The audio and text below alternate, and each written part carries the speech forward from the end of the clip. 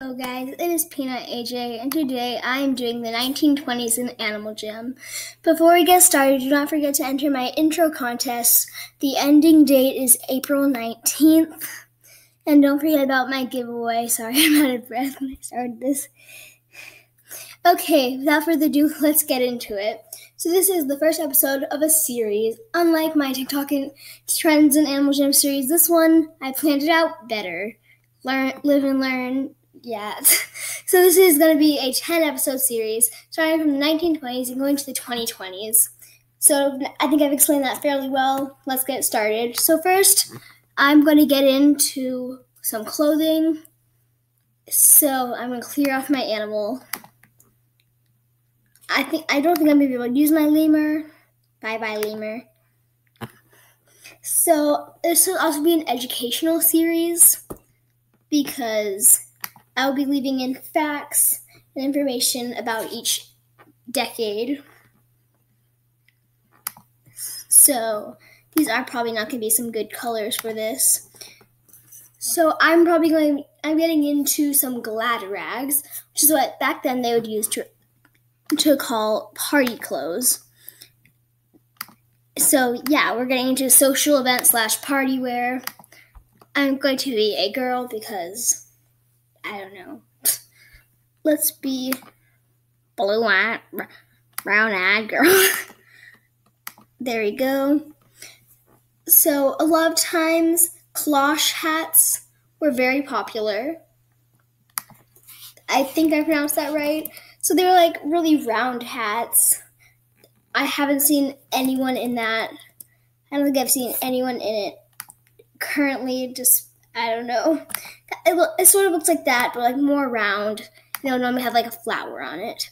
So bobs were a really popular hairstyle, and this is basically a bob, maybe a little longer, but it will work.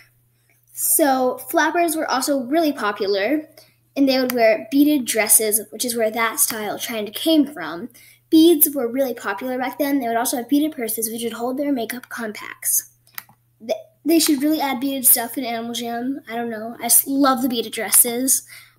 Not a lot of people wear them now. I don't think I've ever seen anyone wearing it now when I've been alive in real life. But they're really pretty. So a dapper was the name of a flapper's father.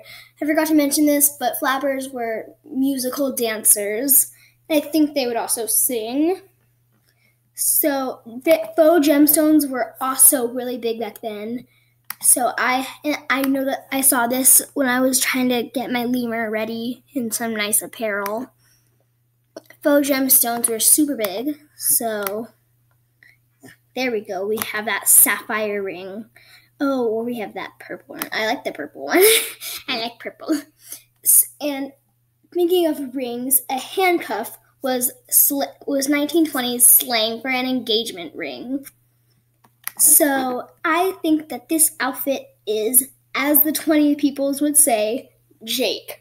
Jake was used to describe something that was fine, that was okay. I don't think there's beaded necklaces in here, but I'll check. Oh, look, there is! Perfect. Let's get some brown, let's get a nice purple coat. Ooh, that looks good with a necklace. I don't know, I'm going to get a purple coat. That looks nice. Yes. Okay, let's go out and learn about some 80s slang. Whoops, what's slang? Slay me.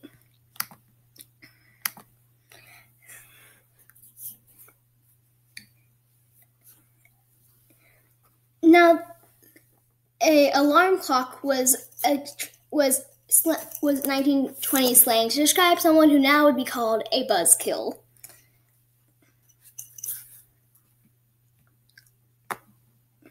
That's really all I have for this video.